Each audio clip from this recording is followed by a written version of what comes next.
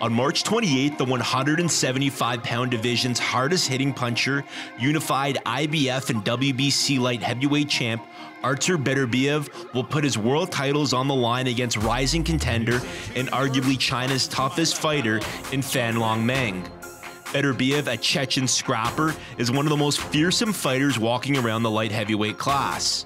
With nothing but stoppage victories lining his perfect 15-0 record, with unrelenting pressure and punishing power, he is the best light heavyweight on the planet.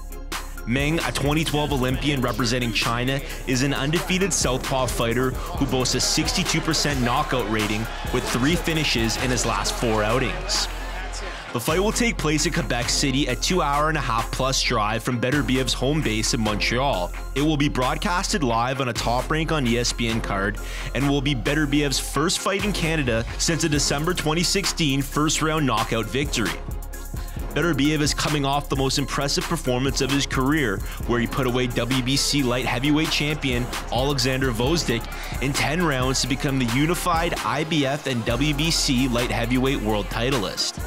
Beterbiev slugged and battered away at the former champ, dropping him 3 times within the 10th round to earn the victory. Meng, the IBF Intercontinental Light Heavyweight Champion, has found himself in similar territory recently, with him stopping almost everyone in sight, with 3 of his last 4 wins coming before the 5th round. Beterbiev will have the advantage when it comes to power as one of the most destructive fighters in the game, and an advantage in experience, where Meng will have the youth, height, and reach advantage over the unified light heavyweight belt holder. On fight night, Meng will enter the ring 3 years younger than the 35-year-old Beterbiev, and will also enjoy a 2.5-inch height and reach advantage over the champ. When both men's styles clash, it will be a test to see if Beterbiev's power and tenacity can overwhelm Meng's deceptively stinging jab and strong technical skills. With 2 undefeated records and 2 belts on the line, this is the first big fight of the year at light heavyweight. Can Beterbiev's power be the difference maker once again, or can Meng rise from the ranks and take out one of the sport's scariest power punchers?